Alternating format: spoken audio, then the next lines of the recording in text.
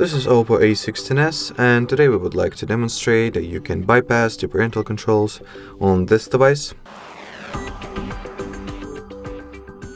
So to begin with, I would like to note that you have to know the password to the child's account in order for this method, or for the method that will be shown today, to work. So make sure that you know it, otherwise unfortunately this video is not for you. So to start off, let's launch settings, enter the Google category over here, and I'll quickly show you that my parental controls are indeed active. So from now, you want to tap on the Manage Your Google Account button over here, then go for the Data and Privacy section. So here it is, Data and Privacy. Scroll the page all the way down and go for the Delete Your Google Account option. Do not be afraid, do not worry at all. After we will switch off the parental controls, we will after that we will restore the Google account, so no worries on this end.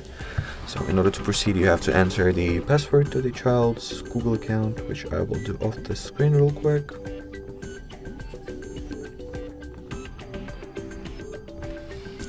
In here, scroll the page down, check those two boxes, tap on the Delete Account button over here.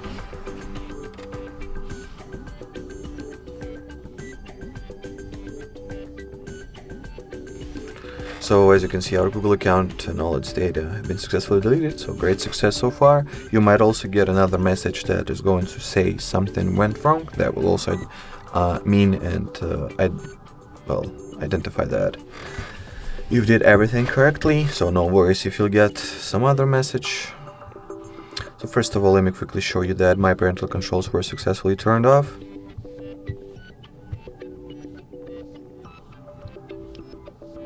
As you can see, there is no account linked, and if I'll go to the parental controls, they are indeed disabled.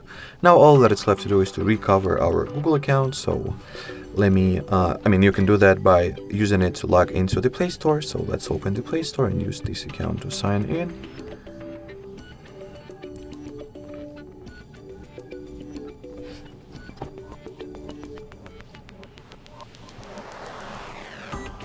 I'll first and foremost enter the email, of course.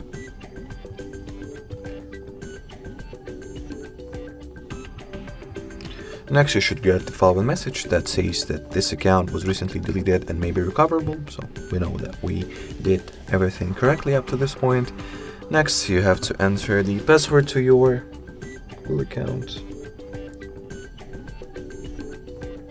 After you've did that, you might get the something went wrong message. I didn't get it this time, but you might, so do not worry. If you get the aforementioned message, just restart the login procedure, just retype the email and password once again. No big deal. So in here we'll accept all the services. What's not? And as you can see, the account has been successfully restored or recovered. Alrighty, so that would be it for this video. Thanks for watching, and bye-bye.